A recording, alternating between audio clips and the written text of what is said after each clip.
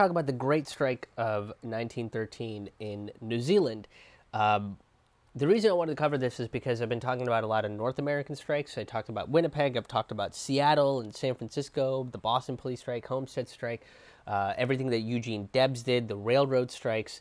So I've gotten a ton of American strikes, but I wanted to see how other countries were handling the labor movement. So the first one that popped up to me that I thought was kind of interesting was the Great Strike of 1913, which is really a series of strikes throughout the country, right? And this is particularly in the island nation of New Orleans. Fucking idiot. New Zealand.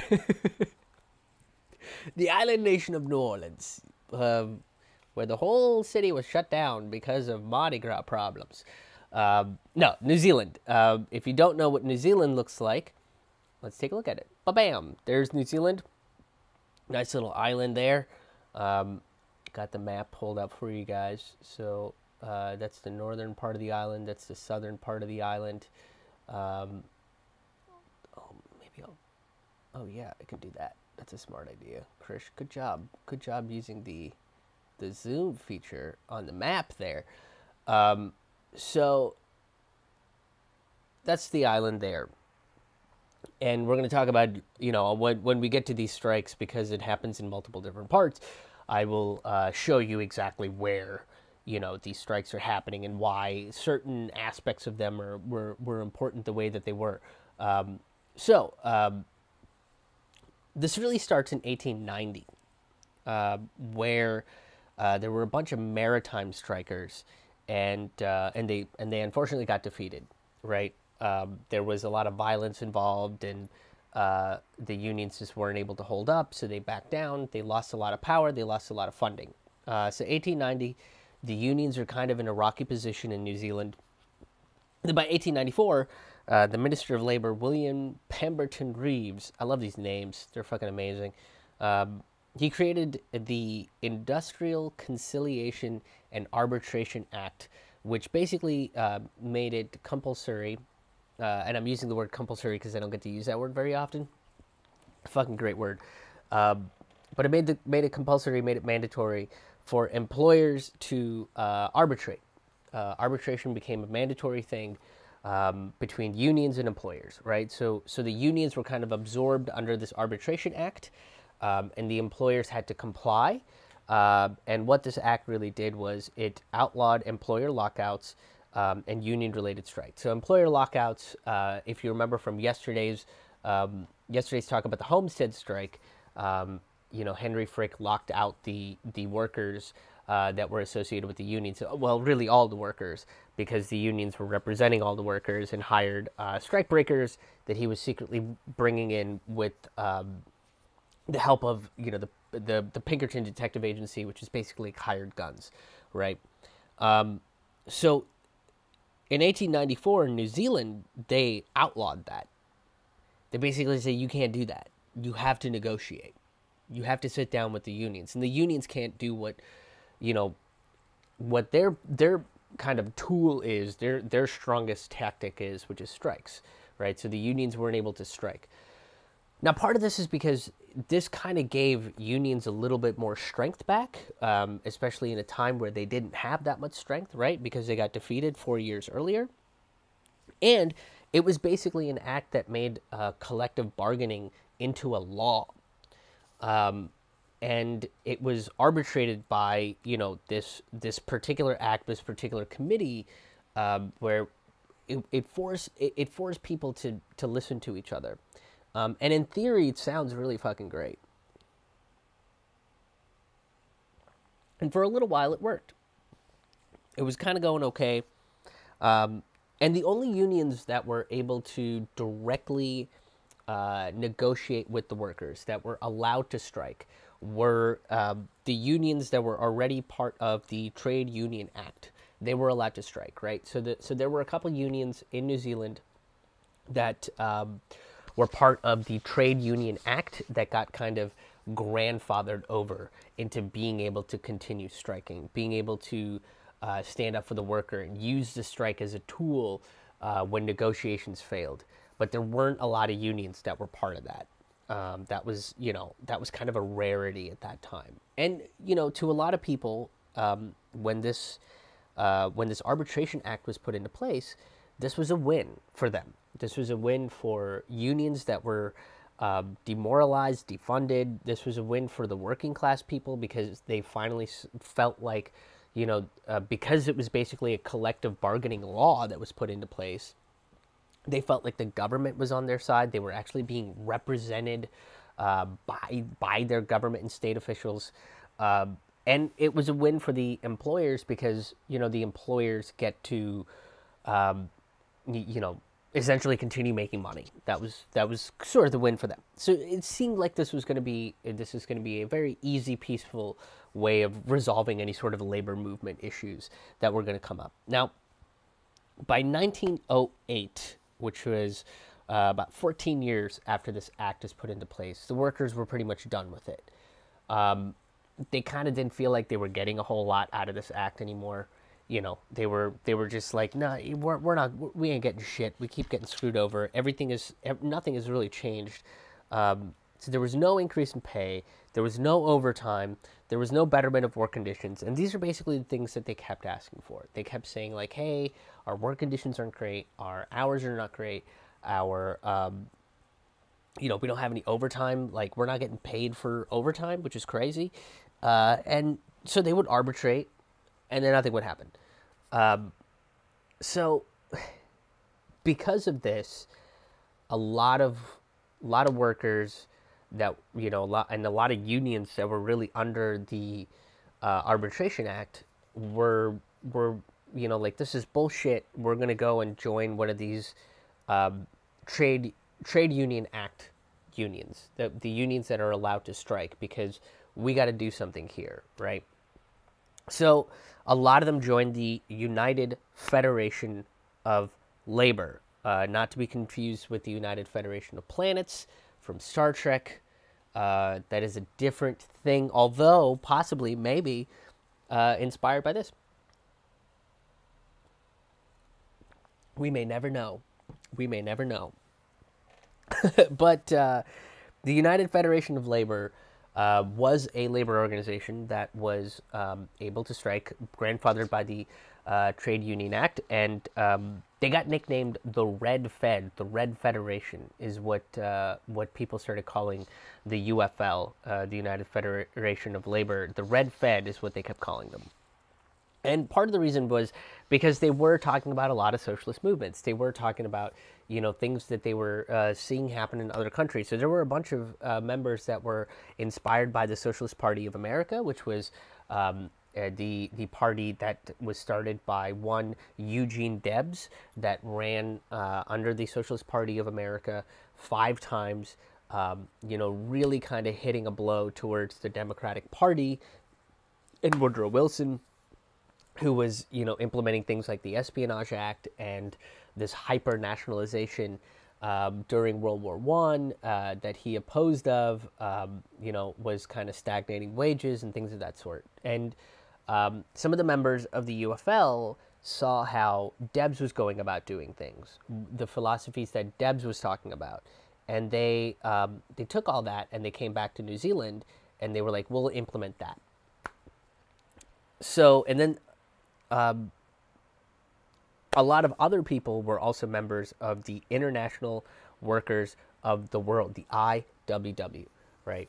So they were part of the IWW. The IWW arguably is a little bit more militant than the Socialist Party of America, than really even what the UFL was. They were really about direct action. They were really about showing that, the workers aren't going to be pushed around as much. So, so because of these two ideologies, this term Red Fed kind of came around. I don't know if it was a term of endearment. I genuinely doubt that it was. I genuinely doubt it. Like, I feel like this was like a fuck you to them. So, things started kind of popping off as these workers are leaving the Arbitration Act, joining the UFL. We get to 1912, to the Wahihi strike. Um, I don't know if I'm actually pronouncing that right. I wonder if I can find it on the map. Uh, Maybe I can if I get close. Of where is Wahihi? This happened in 1912. I might not be able to find it, by the way. This might just be me putzing around a map and not being able to find it very well. It's Queenstown. There's Wellington, Napier. If I can't find it, I can't find it. I'm sorry. I did my best, you guys. I did my best. But that Wahihi, why he strike? I'm sorry if I'm butchering the name of it. But this happened in 1912, and I mean this was a direct violent strike, right? The workers went on strike, and then the conservative reform leader William Massey, who had come into power just a year or two earlier, basically used the police force and defeated the strikers. So just straight up, they were like, "Hey, we're declaring a strike," and this guy was like, "Great, we're gonna shoot you in the face." And it's like, "Wait, what?" We just want to talk. Good, talk to our guns. Okay, you got these guns. That's what you're gonna talk to. We're locked and loaded, motherfucker. Right? Like that's. So, the UFL got criticized by the IWW because they didn't take enough of a direct action. They were very hesitant on the strike. They were kind of like, they were a little wishy-washy, and then the police force came in, and because they weren't as forceful as the IWW thought they should be, they got blamed for letting the strike kind of dissolve in a matter of seconds. So that happens in 1912, and then a year later is when things pop off with the Great Strike, where in October of 1913, after not being treated well, after not being heard, after the Arbitration Act constantly failing them over and over again, more and more people are joining the UFL. The UFL basically goes, "All right, we got to do it. We got to get this strike going." And it started with coal miners, shipyard workers, watersiders, and they all started striking. And the employers of these things were trying to negotiate, and they kept saying, "Look, we'll negotiate with you, but we really need to. What we really need to do is go back to the Arbitration Act. We got to let the Arbitration Act do what it was meant to do." And the reason why the employers were saying that is because, well, the Arbitration Act was, on their behalf. The Arbitration Act had basically given the employers everything that they wanted. They were negotiating on behalf of the employers. So the notion of, it seems like the government is actually siding with the people by making this collective bargaining law was barely anything for the people. It just brought people to the negotiating table to be like, look, here's the rights we're going to take away from you. Do you guys see this? And it's gone now, right? Like the government was siding with these employers and these corporations more than they were with the people. And some of the unions didn't really particularly care to do a strike. They were not excited about striking. They thought it was the wrong time because it was the wrong season to strike. It was October, and it was a slow season for coal mining and shipyards and water siding and stuff like that. So, they were like, if you guys strike, they're just going to get other people because it's also slow farming season. So there's a bunch of farmers that don't really have that much to do on their farms that are going to join and become scabs. So, like, this strike doesn't seem like it's timed very well. And really where things were starting at the very beginning of this in October of 1913 was in Auckland and Wellington, the Northern Islands. So I do know where that one is. So we're looking at the Northern Islands up at the top here. So, there you can see Auckland at the very top. You can see Wellington there. So we're looking at you can see that there's a lot of coastal areas, Wellington specifically and Auckland specifically, coastal areas, and then basically the people from the center would be the farmers that would come out to these coastal towns and become scabs. They would become scabs for these people, and that was a concern for them, because they were also out of work. So, but what was different about this is that the farmers weren't used as scabs. They were actually used to defer actual military action. They deputized the farmers. The government and the military deputized a bunch of these farmers, and they basically said if the military shows up or if the cops show up, it's not going to look good because they're peaceably striking. They are making speeches, they are organizing, and they're doing all these things. It's going to make us look like a bunch of fucking assholes if we show up with the HMS and point cannons at these people. So let's deputize these farmers that don't have anything to do and send them out to take care of it.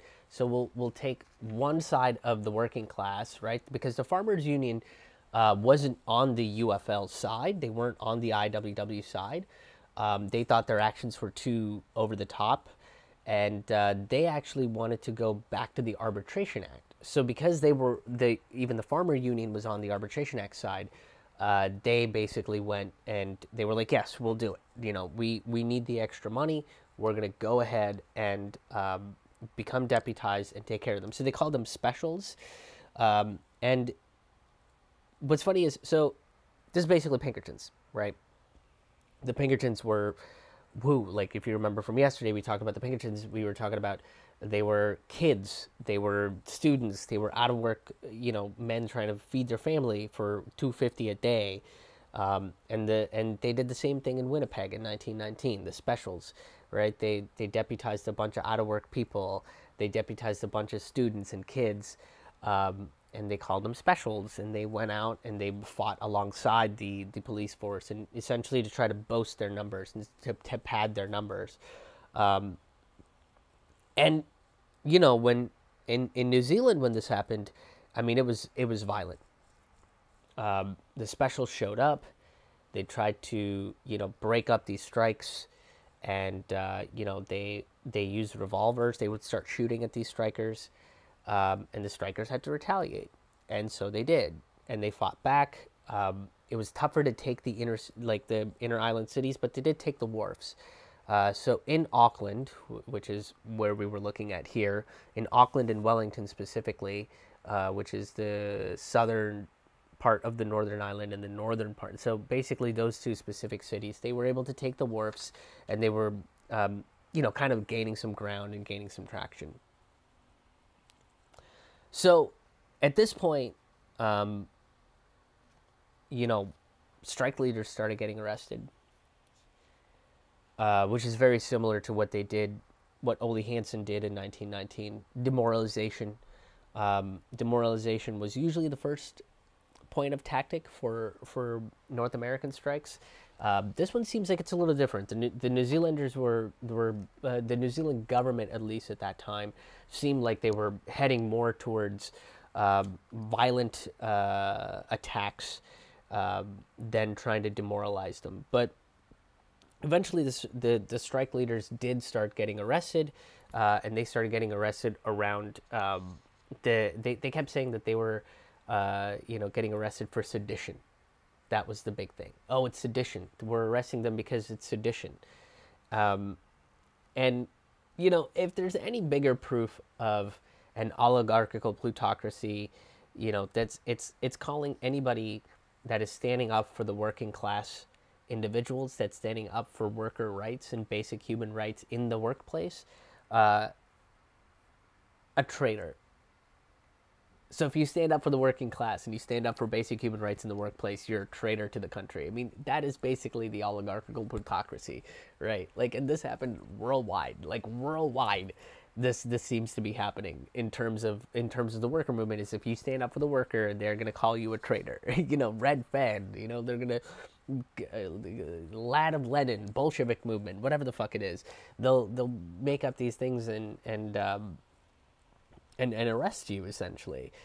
They also arrested them for inflammatory language, which I'd love to fucking hear that inflammatory language, wouldn't you? Like, I would love to have heard some of these speeches that they were giving. Because there's some fucking Eugene Debs speeches that I've listened to, and I'm like, and then I get fired up, and I'm like, when are we taking the system down? Let's fucking do this shit, right? And then it's just like me in my pajamas, and I'm like, maybe I should wear better pants to the revolution, you know? But it does, it kind of fires you up a little bit.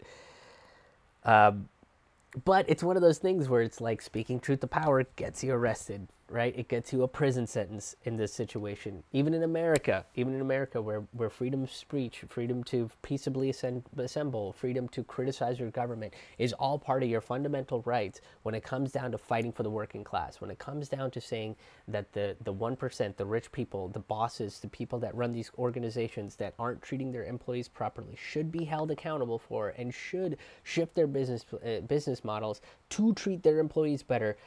That's an arrestable offense.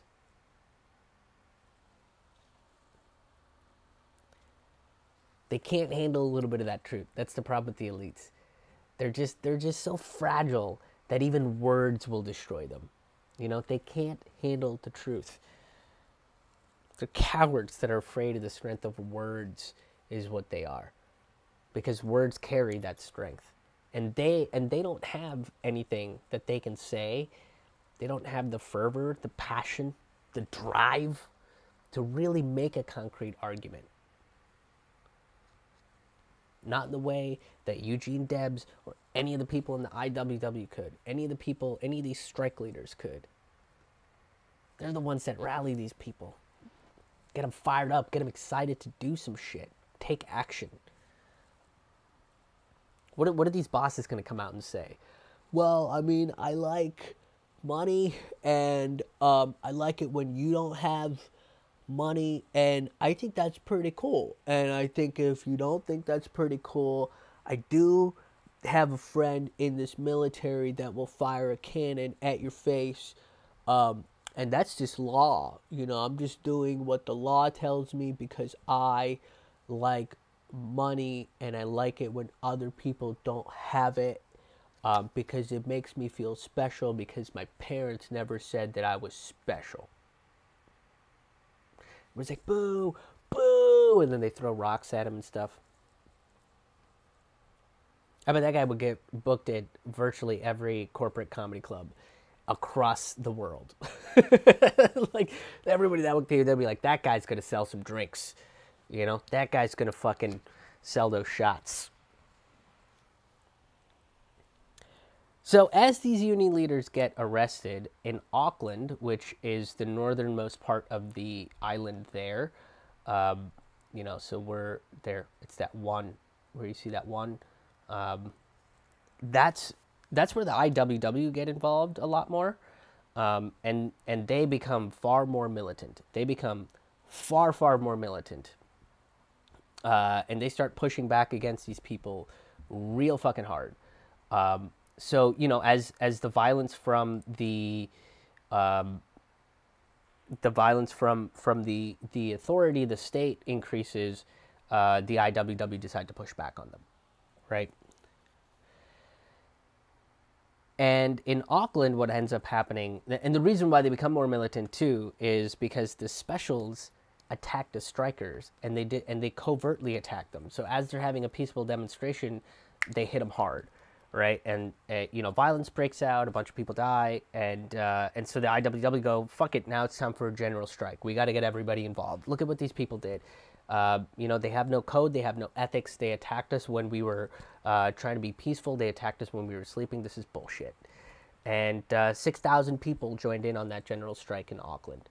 Now the southern island, which is down here, right, below Wellington, you had a lot more of these smaller strikes in smaller towns. So some of the notable ones were like Christchurch, Dunedin, and Queenstown. You know, because they are bigger cities, they were more notable. than some of the other smaller ones, but they were having smaller strikes that were happening in these things. But in the southern towns themselves, they were mining towns, and basically the specials that were hired, because they're not trained military people in the southern region itself.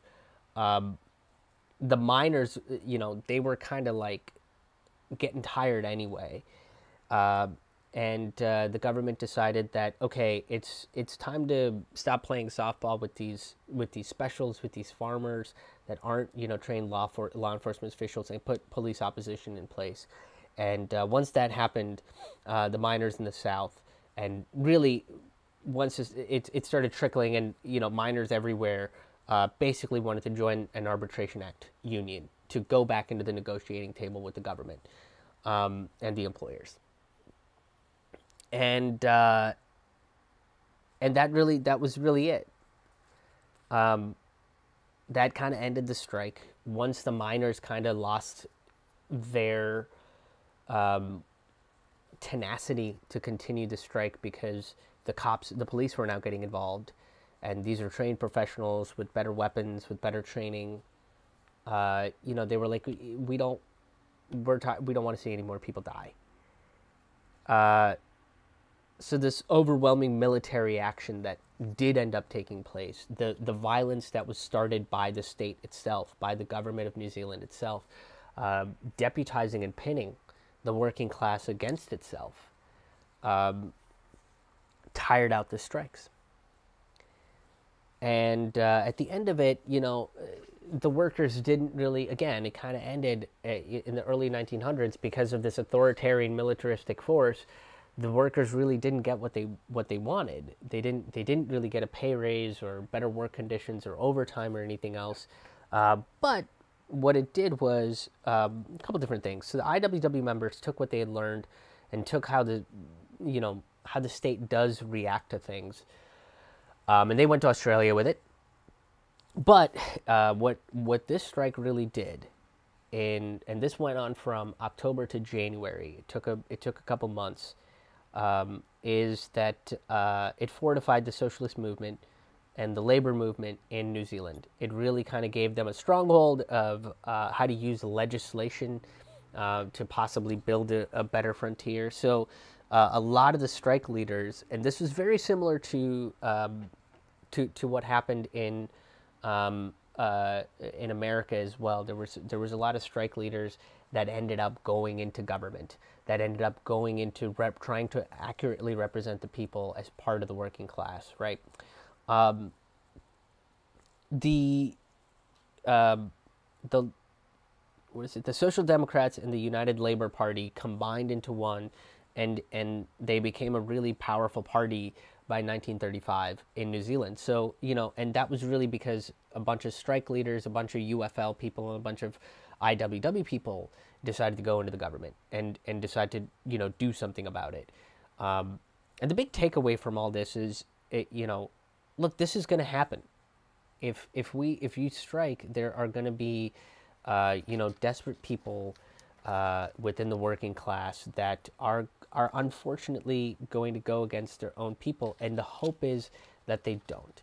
The hope is that you can educate these people enough that you can talk to them, that when they reinstate the specials, when they reinstate the deputization of the working class against the working class itself, that we can look at that and go, we've tried this. Okay, you know what? Maybe we shouldn't. Maybe this seems wrong. This feels wrong.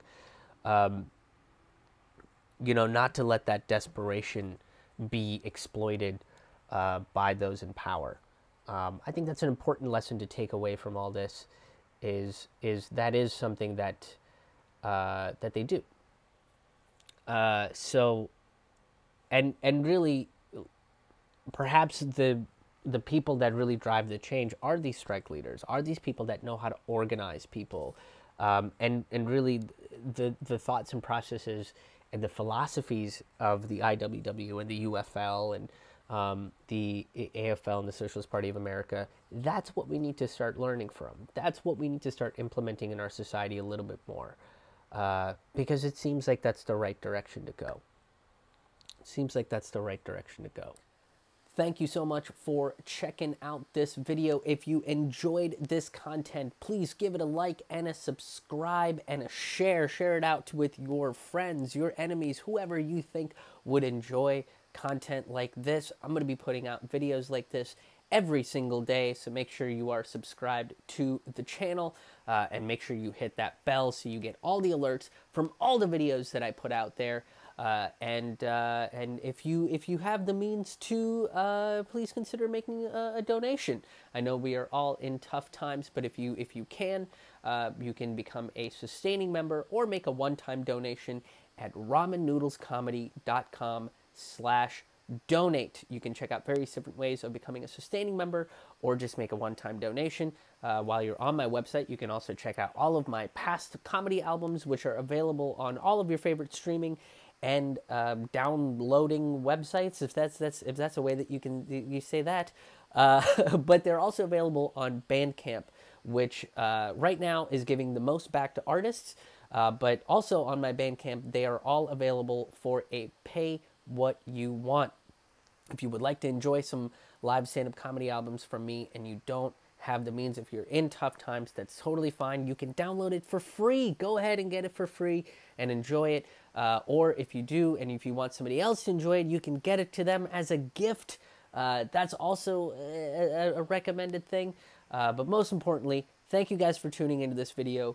Thank you guys for all the people that have already donated, that have already become patrons. I really appreciate it. You guys are amazing. And until the next video, we'll see you on the road. Thank you guys.